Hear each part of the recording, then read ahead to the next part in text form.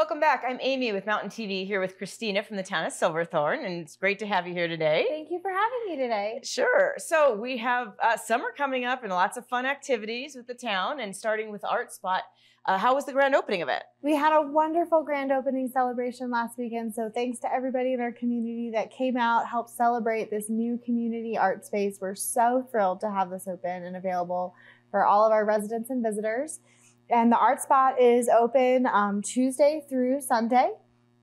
So it's a great place to go hang out, create art. You can get a daily admission pass, a punch pass, monthly pass, annual membership.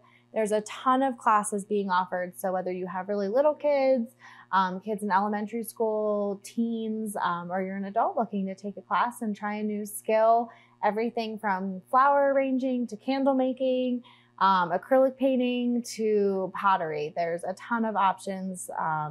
There's some really cool evening classes if you're looking for a date night activity on Fridays or Saturdays. So check out artspotsilverthorne.org for more information on classes and daily admissions. All right. Well, you covered it all there, so that's great. And when people get to town, or if you're already here, it's a great place to check out and be creative. Yes, and there's a paint your own pottery studio in there as well called the Glaze Spot. So that's really something cool to do if you're coming with either, a big group of friends or your family, or just want to do something creative yourself and have a decorative piece of pottery to display or use every day. That's a great option to check out in the Art Spot as well. Okay, well, fantastic. That's great to hear too.